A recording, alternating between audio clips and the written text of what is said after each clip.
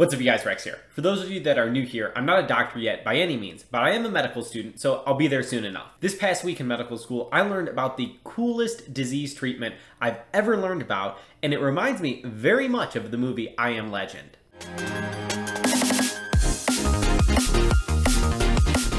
The movie I Am Legend, it's got like vampire zombies, Will Smith is in it, it's based on a book, I believe. I haven't read the book, so I don't know much about it. But I do know the sort of start of this zombie vampire apocalypse is a modified measles vaccine that is supposed to be able to cure cancer. So everybody in the world gets this vaccine, supposed to cure cancer, some mutations happen, kills pretty much everyone. Of those that survive, a couple people like Will Smith, they live just fine. The rest of the people turn into vampire zombies, all that stuff. So how much of this movie medicine sci-fi actually has any basis in reality? So, as far as I know, there is no sort of virus that we can think of that is remotely turning you into a zombie in any way. There are some viruses, such as the rabies virus, that can alter your behavior, that most commonly people talk about the rabies virus making you afraid of water. So that can happen. Very far from giving you like super speed and super strength and turning you into a vampire zombie, anything like that. Now, the interesting thing is, can a virus actually treat or cure cancer? So that was something I learned about this week. So first we have to talk about cancer and understand that cancer is a variety of diseases. It's difficult to talk about just cancer in general. So there will never be a single cure for cancer. There will hopefully be more and more cures for specific types of cancers because each cancer is very different. Now, one example I just learned about is glioblastoma. That is a cancer of the astrocytes in your brain, and so those are some of the cells in your brain that help neurons to work, so it's not the actual neurons themselves, but this is a very regrettably aggressive cancer and deadly cancer with a median survival of around 14 months, that once you have this diagnosis, there's unfortunately very poor prognoses. And so we've been working really hard, I say we, the medical community, not me, I'm not doing anything yet, have been working really hard to improve this. And so now, we've looked towards some very interesting strategies, and one of those is the development of a virus to treat this cancer.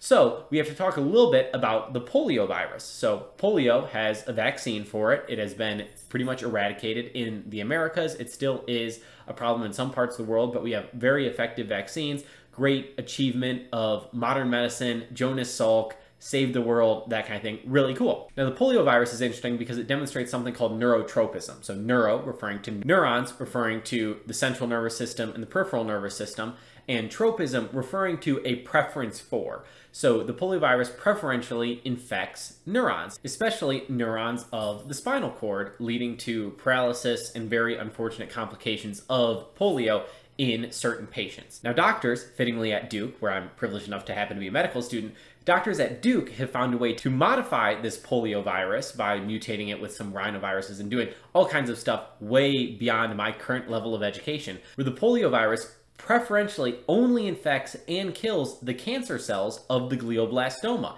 And so it has the main effect of actually killing cancer cells and only killing cancer cells, as well as activating the immune system to get the immune system to help out in killing those cells.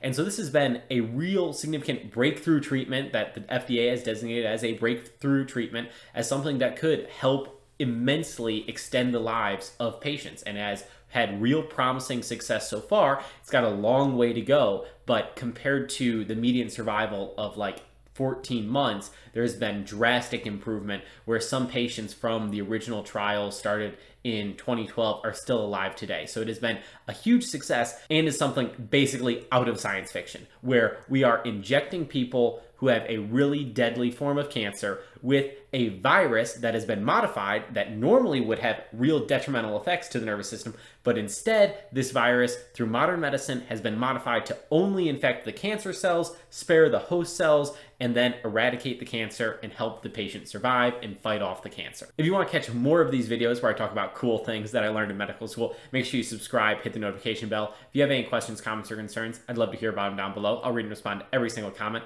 As always, like the video if you like the video, dislike the video if you dislike the video. Until next time, don't be ordinary, go be great.